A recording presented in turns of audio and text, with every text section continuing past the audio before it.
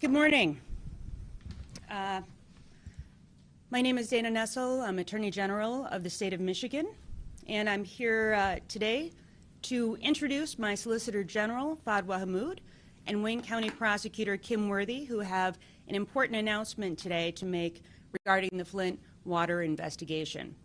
Now, I took no part in that investigation, but thought it was important for me to be here today to thank them for their service and to review for the public what my role and my office has played in the various matters we have been charged with in terms of handling the Flint Water Crisis. Now, the Attorney General has a unique and multifaceted job in the state of Michigan. By law, I am Michigan's chief law enforcement officer, able to prosecute crimes under state law in each of Michigan's 83 counties. I am the attorney for our state government, charged by law with providing legal representation to state governmental bodies and officials in the performance of their duties. But last, and certainly not least, I am your attorney. I am the people's attorney, and I'm able to bring lawsuits on behalf of the people of this state whenever their interests are in jeopardy. Now, my department handles more than 35,000 cases a year, and in most of these instances, I can perform these roles simultaneously and seamlessly. But on rare occasions, the roles that I with other roles, or at least can give the appearance of such conflicts. So because of this, our Supreme Court has recognized a special procedure that allows my office to continue to perform its legal duties even when faced with a perceived or actual conflict of interest. That procedure is our office's conflict wall process. And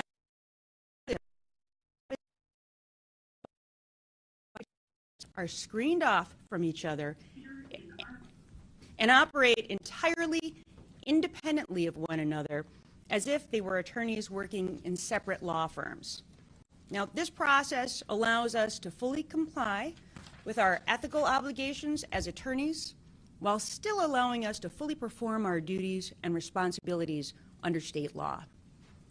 When I took office on January 1st of 2019 and took over some of the most significant civil cases and criminal investigations in the history of our state, none were more consequential than the Flint Water Crisis. The crisis resulted in more than 100 civil lawsuits against state agencies and employees that my department was defending, along with a criminal investigation that the department had initiated to determine who, if anyone, should be charged as a result of the crisis. Because a conflict wall had been erected separating the criminal and civil teams, and I was presented with the most difficult decision in my tenure as Attorney General as to which side of the wall I would work with. Well, I chose to work on the side of civil litigation and not the criminal investigation because I was committed to trying to resolve those lawsuits as quickly as possible and in a manner that was in the best interests of the people of our state. As for the department's criminal investigation, I demonstrated my commitment to ensuring that a fair, just, and complete investigation occurred by appointing two best prosecutors I know to oversee that work: my Solicitor General, Fadwa Hammoud, and Wayne County Prosecutor Kim Worthy. Fadwa and Kim's commitment to pursuing justice for victims is reflected in career prosecutors, and, in my opinion, their reputations are unmatched in this state. 2 years ago, I stood at a press conference to announce that they would be taking over the criminal investigation of the Flint Water Crisis. And by placing one of the department's most important criminal investigations under their full and complete control, I placed my trust and the City of Flint's trust in their very capable hands. Well, today we have come full circle as I stand here in my department's new Flint office to hear the results of their investigation along with the rest of you. Now, regardless of the outcome, I wanted to take this opportunity to thank Fadwa and to thank Kim and their incredible team of prosecutors and investigators. They took on what is the largest criminal investigation in the history of the state of Michigan without hesitation. And so I wanted to make sure that I had the opportunity to thank them personally and publicly today. And with that, I will now turn this over to Kim Worthy to begin their announcement.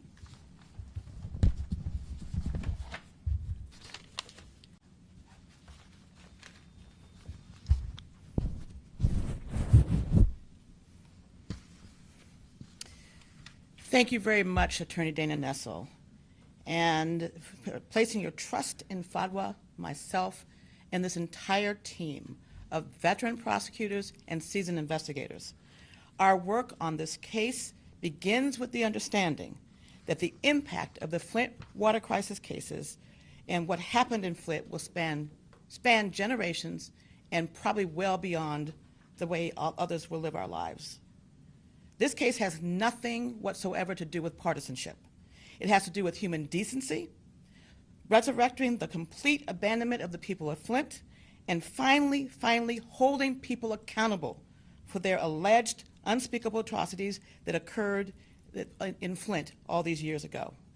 Pure and simple, this case is about justice, truth, accountability, poisoned children, lost lives, still not whole, and simply giving a damn about all of humanity. This investigation was carried out by career prosecutors and public servants who know how to conduct a criminal investigation, follow the evidence without any preconceived notion whatsoever, and use all the necessary and available investigative tools to law enforcement. Through the course of this investigation, we reviewed literally millions and millions of documents and several hundred electronic devices, executed dozens of search warrants, and worked countless hours even in the midst of the COVID-19 pandemic. From the start, this and all of the resources that I just spoke about that could give the citizens of Flint a full that they deserved.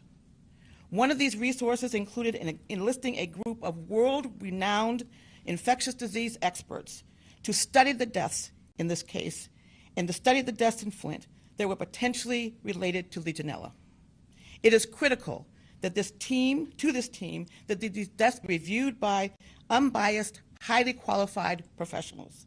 These experts individually reviewed each case and made an independent determination as to each and every cause of death. The panel then convened to review and adjudicate their conclusions.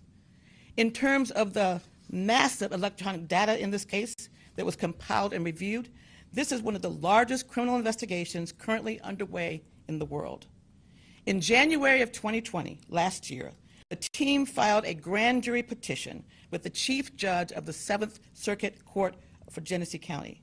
That petition was granted, and the Honorable Judge David Newblatt was appointed by the Chief Judge to act as a one-man grand juror to investigate these crimes related to the Flint Water Crisis. The grand jury issued indictments after listening to and evaluating all of the evidence presented. A grand jury provides a broad range of investigative tools. The size and scope of this investigation required the use of all investigative tools available. The greatest benefit to our use of the grand jury was that it clearly provided the ability to conduct this investigation expeditiously and efficiently, and to use the public resources in the most efficient way possible. But we were also bound by the statutory requirements, the statutory secrecy provisions of the grand jury statutes, in particular, Michigan compiled laws 767.3, 767.4, and 767.18. We could not, and still can't, about the witnesses, what they will say, or the evidence that was put to the grand jury. We mentioned these secrecy and statutory provisions only because it was today, after the defendants surrendered themselves and arranged process, and then they were arraigned, we were able to announce what these indictments contained.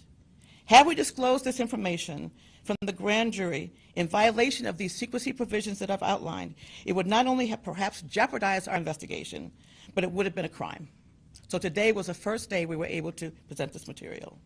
Therefore, any statement or suggestion that the Attorney General's office wrongfully with information is disingenuous and inconsistent with the law that I've outlined for you.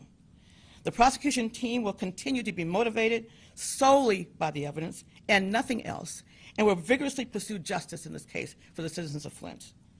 With that, I would like to turn it over to Solicitor General Fadwa Hammoud to discuss the specific crimes, defendants, and indictments.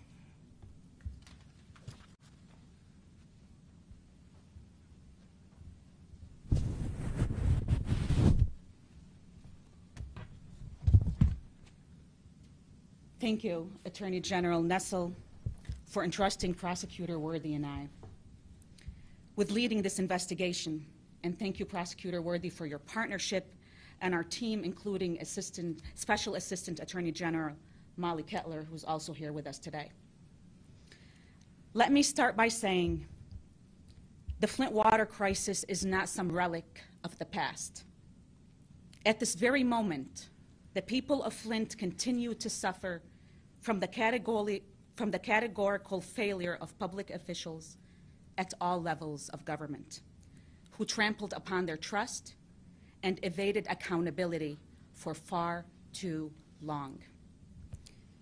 Government power is not granted as a blank check. It is borrowed by those who swear an oath to faithfully discharge their duties in service of the people. That is why we have specific laws governing the conduct of public officials. Because a seat in government comes with extraordinary powers and equally extraordinary responsibilities.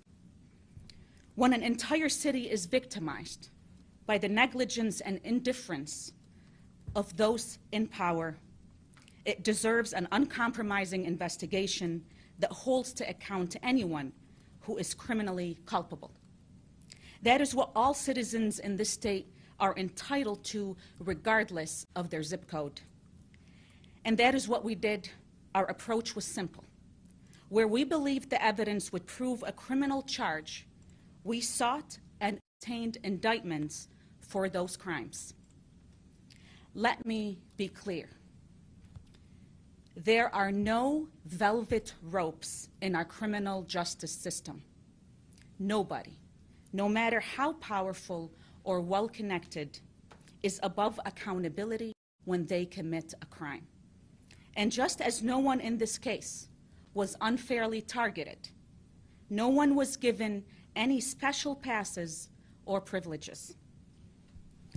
Finally, we may never know all the names of those who had their lives and livelihoods destroyed by this man-made crisis.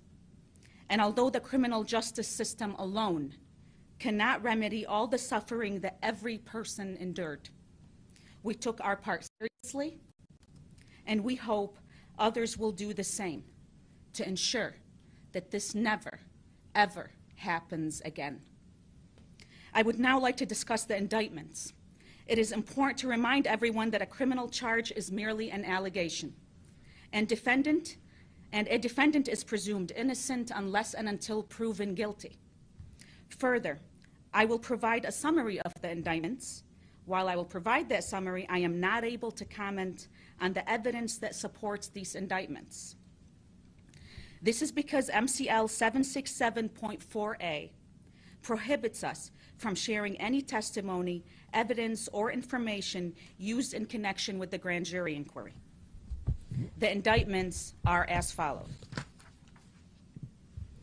Nicholas Lyon, former director of MDHHS, is charged with 9 counts of involuntary manslaughter, for each a 15-year felony, and 1 count of willful neglect of duty, a 1-year misdemeanor, for his failures and grossly negligent performance of his legal duties while director of MDHHS to protect the health of the citizens of Michigan in accordance with the Public Health Code. Eden Wells, former chief medical executive, is charged with 9 counts of involuntary manslaughter, each a 15-year felony, and 1 count of willful neglect of duty, a 1-year misdemeanor, for her failures and grossly negligent performance of her legal duties while director of MDHHS to protect the citizens of Michigan in accordance with the Public Health Code. In addition, she is charged with 2 separate counts of misconduct in office, each a 5-year felony for 2 separate incidences of preventing or attempting to prevent the distribution of public health information about Legionnaire's disease in Genesee County. Nancy Peeler, former manager of the Early Childhood Health Section at MDHHS, is charged with 2 counts of misconduct in office, each a 5-year felony for concealing and later misrepresenting data related to elevated blood lead levels of children in the city of Flint, and 1 count of willful neglect of duty, a 1-year misdemeanor, for her failure to act upon information of those elevated blood lead levels. Gerald Ambrose, former finance director and state-appointed emergency manager of the city of Flint, is charged with 4 counts of misconduct in office, a 5-year felony for acts related to the city of Flint's finances, as well as Flint's water supply source. Darnell Early, former state-appointed emergency manager for the city of Flint, is charged with 3 counts of misconduct in office, each a 5-year felony for acts related to City of Flint's finances, as well as misinformation about the quality and safety of the Flint water supply. Howard Croft, former director of the Department of Public Works for the City of Flint, is charged with 2 counts of willful neglect of duty, each a 1-year misdemeanor, for willfully neglecting his duty to ensure the safety and quality of the Flint water supply. Richard Snyder, former governor of the state of Michigan, is charged with 2 counts of willful neglect of duty, each a 1-year misdemeanor, for willfully neglecting his mandatory legal duties under the Michigan Constitution and the Emergency Management Act, thereby failing to protect the health and safety of Flint's residents. Jared Agan, former director of communications and chief of staff of the Executive Office of Governor Snyder, is charged with 1 count of perjury, a 15-year felony, for giving false statements under oath. Richard Baird, former senior advisor and transformation manager in the Executive Office of Governor Snyder, is charged with 1 count of misconduct in office, a 5-year felony, by improperly using state resources and personnel, 1 count of perjury, a 15-year felony, for giving false statements under oath, 1 count of obstruction of justice, a 5-year felony, for attempting to interfere or influence ongoing legal proceedings related to the Flint Water Crisis, and 1 count of extortion, a 20-year felony, for threatening a state-appointed research team during their investigation into the source of the Legionnaire's disease outbreak in Genesee County. All defendants turned themselves in to the Genesee County Jail. They have been processed and have been arraigned on the charges. The arraignments were handled by Assistant Attorney General Bryant Oskowitz. Richard Snyder and Howard Croft were arraigned in 67th District Court by Judge Christopher Odette, and their next court date is January 19th before Judge Crawford. The remainder of the defendants were arraigned in the 7th Circuit Court by Judge Elizabeth Kelly, and their next court date is February 18th at 3 p.m., and no judge has been assigned at this time. I'd like to take this moment to acknowledge the work and assistance of Judge Newblatt and his staff, the 7th Circuit Court in Genesee County, as well as the Genesee County Sheriff in accommodating our prosecution team during this grand jury proceeding, especially during this pandemic, and the ensuing processing and arraignment of the defendants. I want to personally thank Genesee County Sheriff Chris Swanson for working with our chief investigator and investigative team to ensure defendants were processed in an efficient manner. Like any criminal case, as it proceeds through the court system, new evidence may come to light or new witnesses may come forward. So while our focus now is on prosecuting these cases, we won't neglect any need for further investigation. Let me end by thanking the people of Flint for their patience. And before we take questions, let me also thank the media for continuing to cover the Flint water crisis, and for respecting our legal limitations throughout this process. Thank you. Thank you, Solicitor General. We will begin with questions. The first question will be from Jordan Hermani at Gangwer.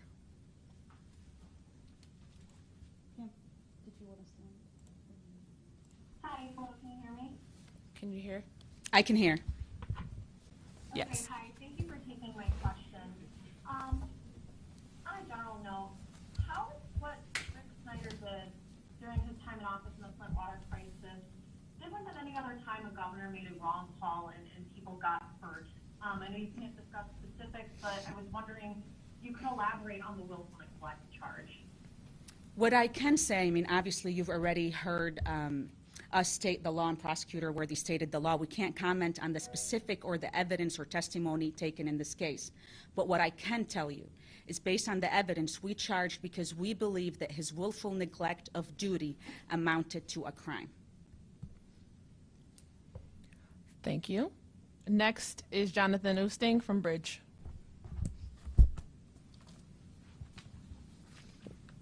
Yeah, thank you for taking my question. Some of the arguments raised by allies of Nick Lyon and the governor as well have suggested it may have a chilling effect on people serving in state government who need to make decisions on the fly. I'm wondering if you can comment on those sort of concerns from those people. Yes, that question was kind of addressed, but we've had how many governors for the state of Michigan, and this is the first one charged with 2 misdemeanors. This goes far beyond leading a large organization and someone in your organization makes a mistake or a failure to supervise. As the evidence comes out, it would be plain for everybody to see why, in fact, charges were absolutely necessary in this case. So it goes far beyond just failing to supervise or someone making a mistake on your staff. Far beyond. Thank you, Prosecutor Worthy. Next is Christiana Ford from WILX.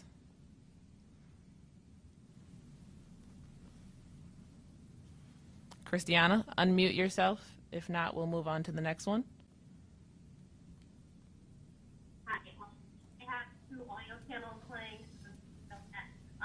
My question is, what evidence can you give right now as far as these defendants saying that they're unwarranted, into detail? She said, what evidence can you explain or provide regarding the defendant saying that this is unwarranted? We can't provide any evidence at all. That's why we've read the statute a couple of times so that people will understand. Michigan is not generally a grand jury state, and some people may not be familiar, but there are specific statutes that deal with what we can and cannot talk about. And we simply cannot answer your question, I'm sorry, pursuant to statute. Thank you. Next is Eric Lloyd from 9 and 10 News.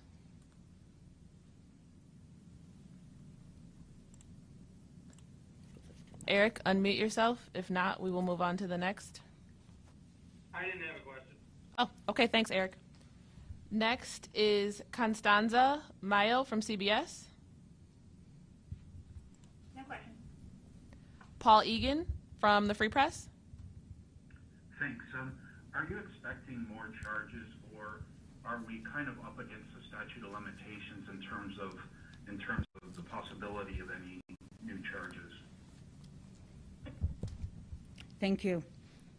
As we stated, if new evidence were to come to light, I mean, this is an ongoing investigation, and if there is evidence that would prove that a crime was committed, we will surely go where the evidence will lead. Thank you. Next is Stephanie Parkinson from WEYI. Stephanie? Okay. Jim Kurtzner from WXYZ.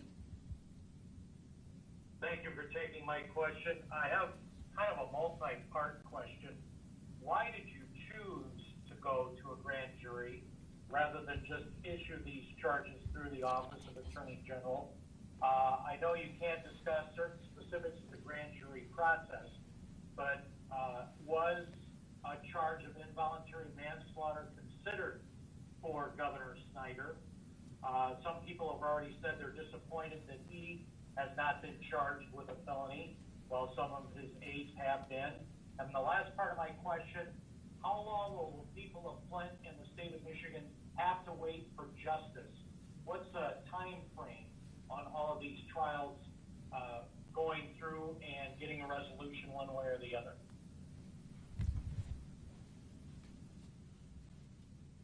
We felt that a grand jury was the most expeditious and efficient way to proceed for many reasons that we won't go into today. It'll become clear as this unfolds. I can't put a timestamp on how long this would all take. I know that the judges here in this county are committed to doing this as expeditiously and efficiently as they can. I do know that, of course, we all know that there's a pandemic, and that has chilled a lot of the trial work that's been going on all over the state. So that's really an impossible question to answer because of the pandemic. The third part of your question, I don't remember what it was.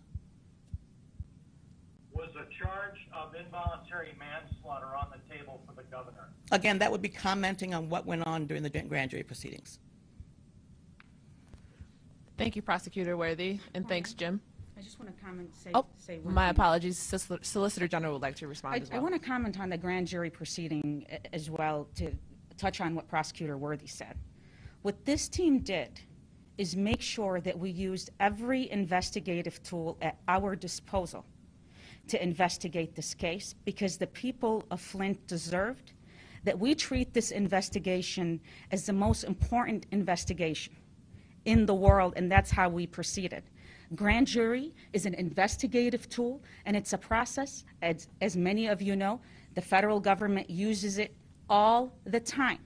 So this is not some uncommon process that is used in a criminal justice system, but it's also an investigative tool, and we believe that the citizens of Flint deserved for us to use every single investigative tool at our disposal. Thank you. Stephanie Parkinson, I hear that you fixed your issues from WEYI. Stephanie, are you there? All right, Dave Eggert from AP. Hi,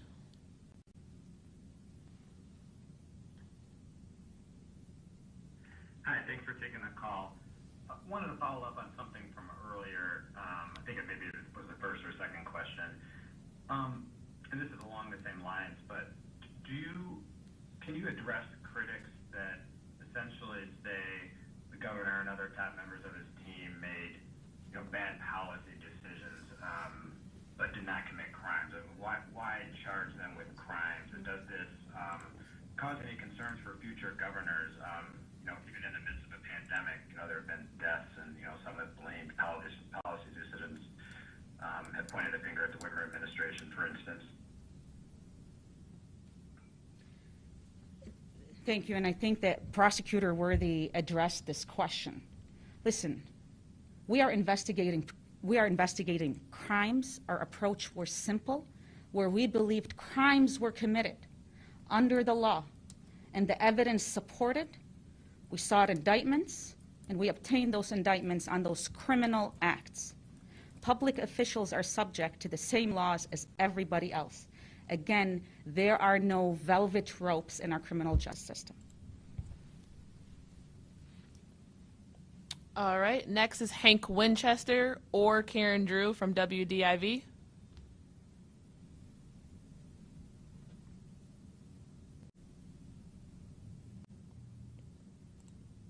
Okay. Next would be Kathy Gray.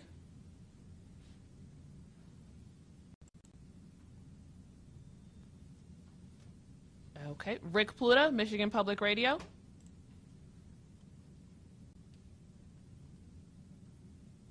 Okay, Chad Livengood from Cranes.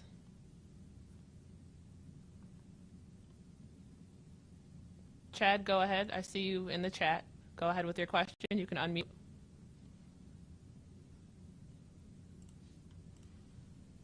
Sorry about that. Too many windows today. Yes, Solicitor General, in your comments you said that the Flint Water Crisis was a categorical failure of public officials at all levels of government.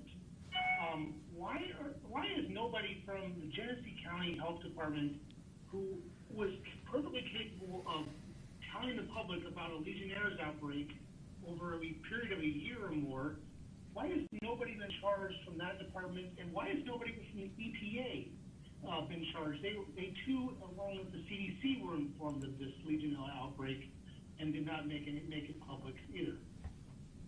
Thank you for your question.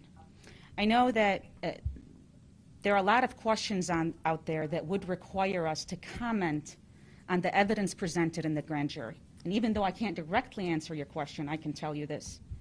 We pursued a full and thorough investigation, and based on that investigation and the evidence that was presented to the grand juror, we received indictments on that. But what I can assure everybody, something that Prosecutor Worthy already touched on, we conducted a full and thorough investigation and followed the evidence in this case. Okay, Stephanie Parkinson, and then Ann Parrott from ABC 12 is following her.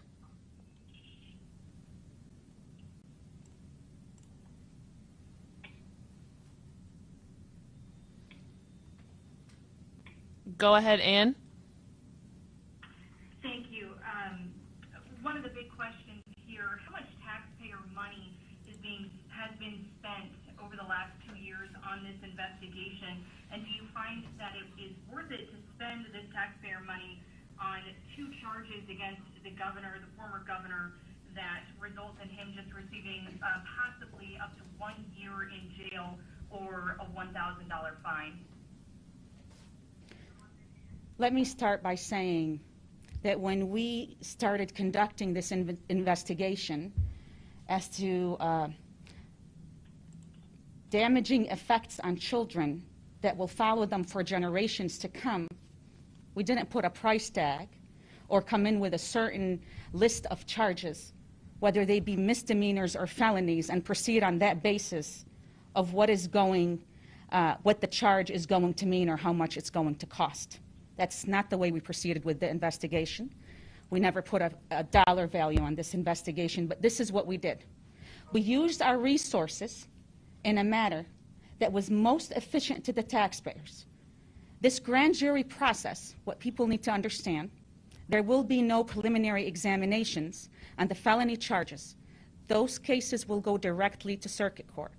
Furthermore, not only did Attorney General Nessel bring this in-house, instead of this being outsourced at private firm, what we did do with our resources is something that Prosecutor Worthy touched on, and that is we used those resources to also hire experts, world-renowned doctors in infectious disease, to help us in investigating the Flint Water Crisis, and made sure that we used every resource at our disposal to give them the investigation that they deserved.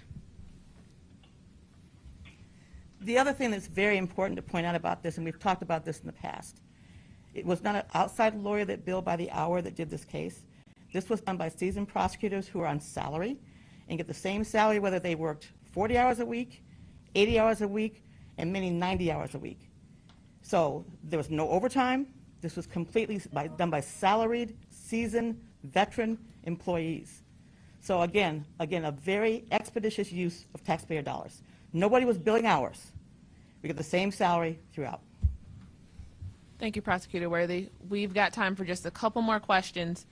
Craig Mauger from the Detroit News.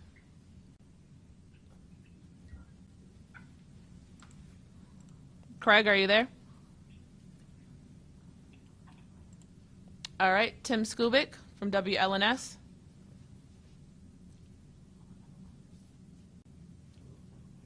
Aaron Einhorn from NBC News.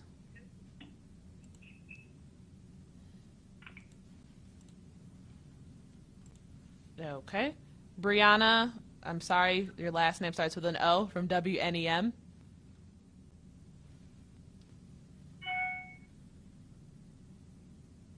Leonard Fleming, Detroit News.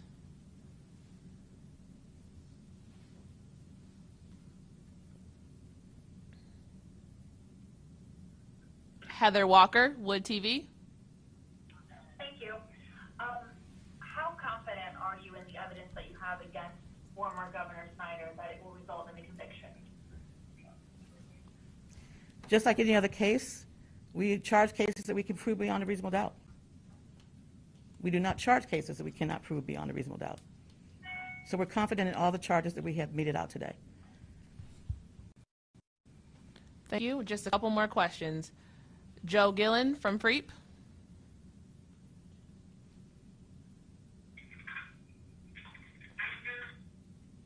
I'm sorry?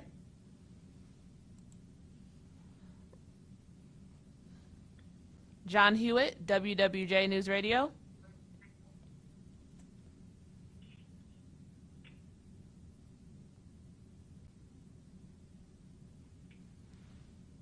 Okay, well, we would go back to Jim Kurtzner for his follow-up question, and then we will have time for one more question. Thank you. My follow-up question is on the governor. Since he is charged with just 2 misdemeanors, what's the likelihood there could either be a plea bargain in that case so we don't get to hear the evidence in court? Would you guys agree to that?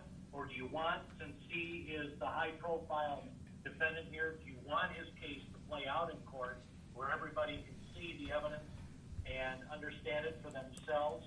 And since he's only charged with misdemeanors, can't he, in either a plea bargain or a sentence, eventually, since it's only a misdemeanor, have this expunged from his record? Okay, Jim, I think you know me well enough to know by now that it doesn't matter how high profile you are, how much money you have, what your ethnicity is, or any other process. These cases are charged just like any others that are charged out of my office are charged whether we can prove the cases beyond a reasonable doubt. That's it. And again, it's way too early to talk about any other strategies or procedures or anything that's going to happen. This is the first stage.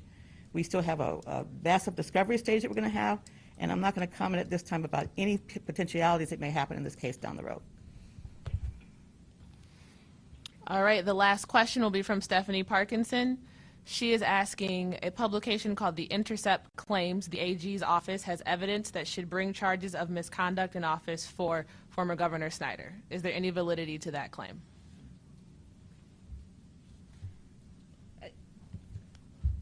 Again, like we've stated before, we followed the evidence in this case and asked for indictments on that evidence in court. And other than that, I can't comment on anything else that came out during the grand jury testimony. Thank you, Solicitor General, and Thank thank you everyone for tuning in. Have a great day. Thank you.